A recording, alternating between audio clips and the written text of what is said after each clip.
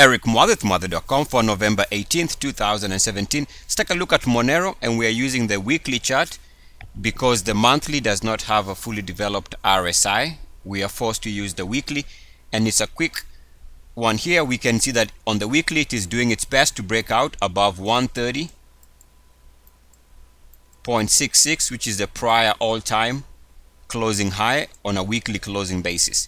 So as long as it is holding above that level on a weekly closing basis, we can assume that is a good enough breakout. And right now we're looking at the RSI, which is trading above 69.1.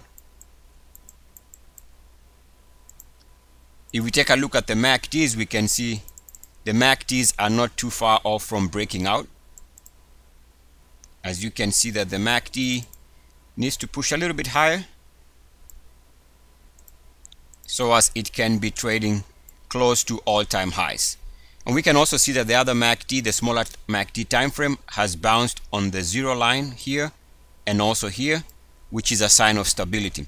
Needless to say, as long as we are seeing the RSI on the weekly hold above 69.1, the key takeaway here is that the price breakout should continue holding the stock above the buy point of 130.66. Otherwise, this is Eric Muathe, Muathe.com. As always, good luck, peace, and blessings. Oh, and before I sign off here, one other point to note here: should the stock fail to hold above 130.66 on a weekly closing basis, if this fails to hold above the breakout, then that's going to be one that can be sold, because a failed breakout can be notorious for taking the instrument lower. Again, it does need to hold above 130.66, otherwise ignore. Eric Muathe, Muathe.com. As always, good luck, peace, and blessings. I'm out for now. I shall see you guys in the next edition.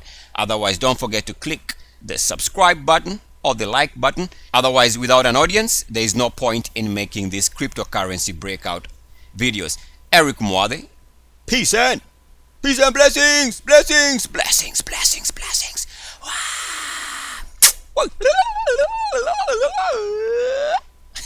You still here? Nah.